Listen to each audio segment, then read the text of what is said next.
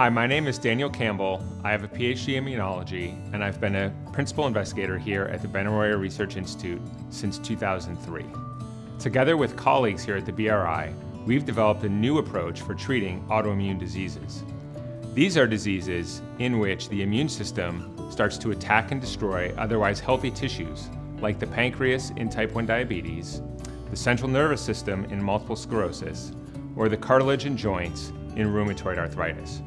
In our approach, we've engineered a protein called Interleukin-2 to help treat these diseases. The immune system is a bit like a car, and Interleukin-2 is like the driver of the car, pushing on the accelerator and the brakes when appropriate to start and stop an immune response.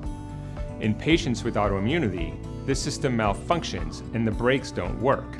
We've engineered a version of Interleukin-2 that can only hit the brakes, and we found that in a mouse model of type 1 diabetes, treatment with this version of Interleukin-2 arrests ongoing autoimmunity and provides sustained protection from disease. I often get asked, when will patients benefit from this research? Similar IL-2 based drugs are entering clinical trials soon, so it's quite possible that within a couple years, these will become therapies available to autoimmune patients. Can these drugs be used to treat diseases other than type 1 diabetes? Malfunctions of the Interleukin-2 system are a feature of multiple autoimmune diseases, including multiple sclerosis, rheumatoid arthritis, Crohn's disease, and vitiligo. So we're hopeful that a wide variety of autoimmune disease patients will be able to benefit from these Interleukin-2 based therapies. People are interested in how we came up with this idea.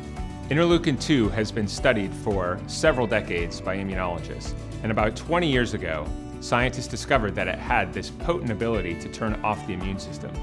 Since then, it's been an ongoing challenge to develop better IL-2 based therapies for treatment of autoimmunity. Can Interleukin-2 be used to treat other types of diseases? Yes, although our goal was to develop a version of Interleukin-2 that turns off the immune system to treat autoimmune diseases.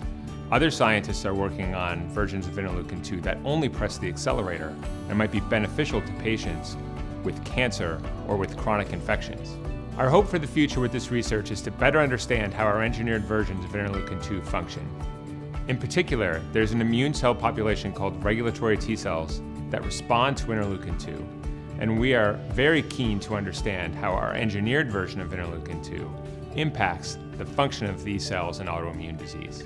I'm passionate about the research that we do at the Benaroya Research Institute because I see how it impacts patients' lives. This has been a challenging time to do research because of the COVID-19 pandemic, but we really appreciate all of the support that you all give us.